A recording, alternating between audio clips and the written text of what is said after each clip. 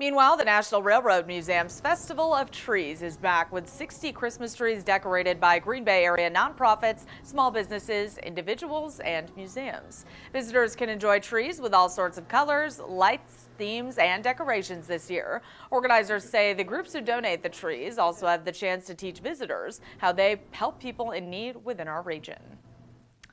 There's a lot of other nonprofits or businesses here that people can come in and not only see an awesome tree, get into the holiday spirit, but they can also really learn about the good work that's being done.